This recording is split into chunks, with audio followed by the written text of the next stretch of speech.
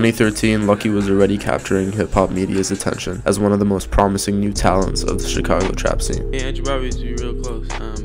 Because he was your manager, right? Yeah. Told me when I was like 16, he told me I was the best rapper in Chicago when I was 16. When you were 16? And Facial Drive, if you're from Chicago, Facial Drive is that's the spot to be at. It was like I was still in school and shit. I was like a sophomore. That shit was just crazy for me because he was like the key gate to the city. Because at the time it seemed like he put Chief Keef on, put Chance on.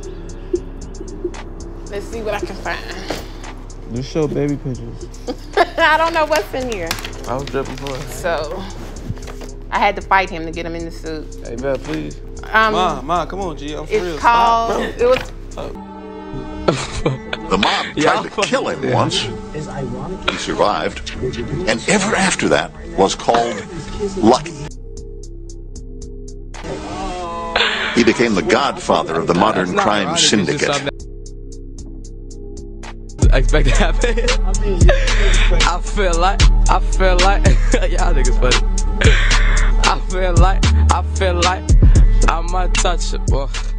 It ain't always been 197 though. It used to be OSG. It started off as OSG. We was outsiders first. That's the first thing we was. Yo. You know I started off with nothing.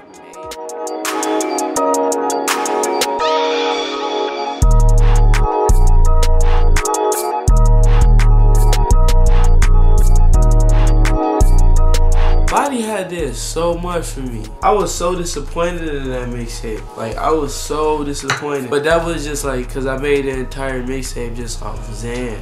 I was 17, I made that shit, you know what I'm saying? So, and then Complex put that shit in the top 50. 16, Alternative Trap came out, and Complex didn't put me in the top 50 at the end of the year. My heart was broke.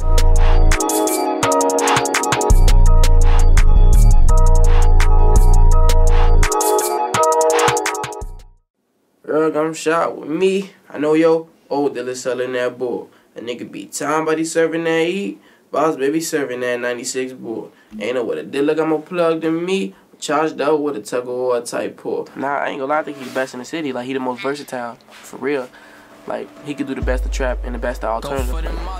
I just saw something different. I just think that it'd be a own lane. Like, nobody never did it before, and that's what I was aiming for. I thought the niggas was the raw people.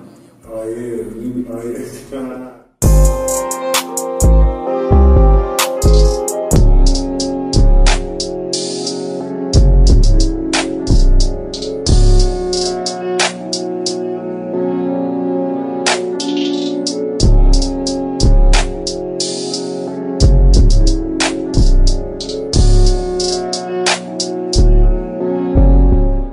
First song with Bleach and Cardi.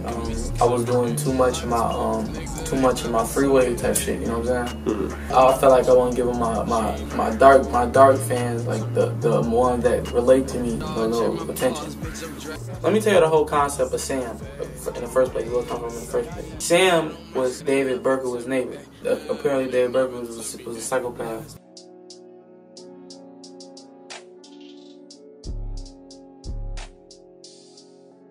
David Berkowit's neighbor, he had a dog that barked all night. David said demons were speaking to him through the dog. So when the dog was barking, that's what the demons were speaking to him. Vices are demons. My demons are these bitches, me being fucking picking on Rick James. Like, this fast life, like drugs. Sam just want me to do evil. Sam just want me to develop the youth with the druggy music.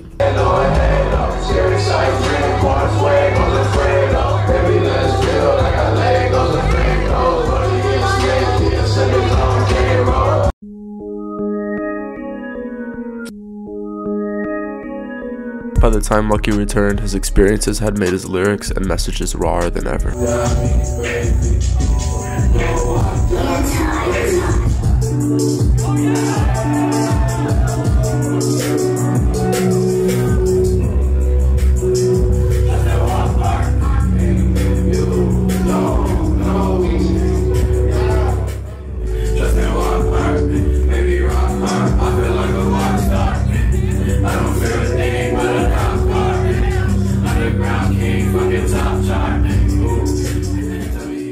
I used to think I wanted to be like Mos Def, like an underground legend. That's because I was shy though. I was pretty shy.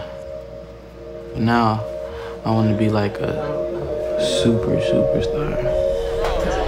Yeah.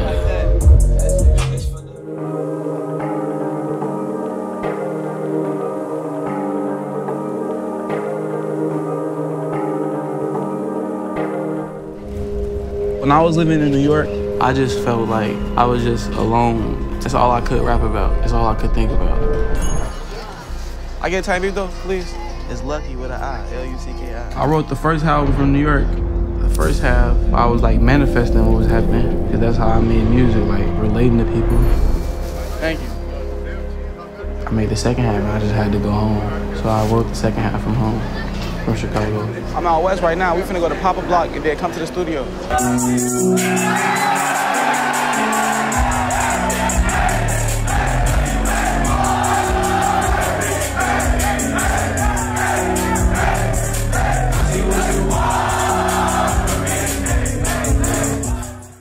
I just appreciate niggas being patient, for real. Like, and not even saying patient, like patient for like a body of music drop. Like just patient, like watching the progression. Like patient for me when I like step back into this shit, step back from rap, and like was like having like personal issues. Like patient for me to like come back and support me like I never left. Like I just appreciate the fact like the pedestal y'all put me on, like. It make like, I talk to other rappers a lot and they just say like, I need fans like yours, like, you feel me? Like, so that's one thing I appreciate, like for real. I used to just only have one demographic, like weird kids listen to my music. Nah, you got pretty ass girls, weird kids, hood niggas, people I went to school with, like everybody know it's like all it takes is for the masses to see. Like, you feel me? You know, nigga rap. I'm 22. I've been rapping since I was 16. So it's really something you've been waiting for. That's crazy. Like, your moment. I used to really be into like lyrics, but when I was listening to Chief Keef, it just dumbed down naturally. Like I just like that shit.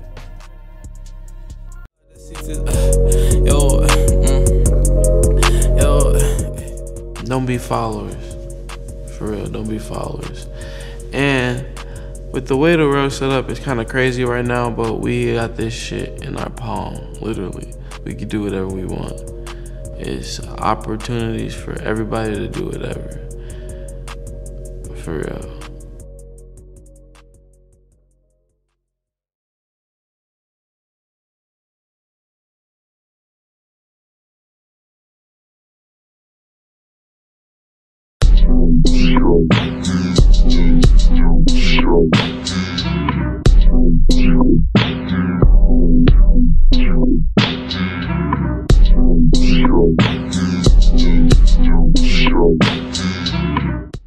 Hey everyone, it's Omar. Hope you guys enjoyed this video. Sorry for the scrappy quarantine look. I hope you guys are all staying safe.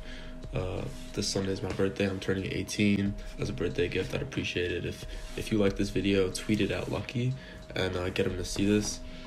He's a big inspiration of mine, and I'd love for him to see my work and see what I think of his work. So thanks for watching, and subscribe for more.